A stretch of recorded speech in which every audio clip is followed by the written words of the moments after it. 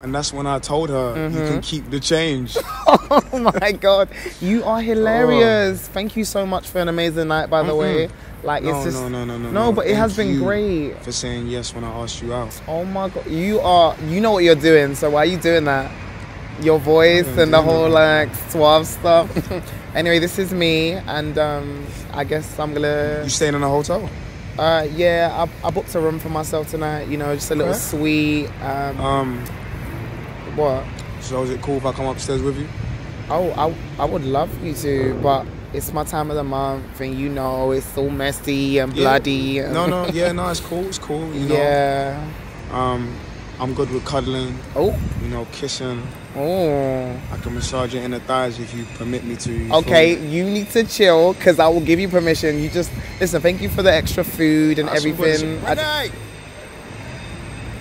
As I was saying, thank you for the food, and I know you can hear me. What?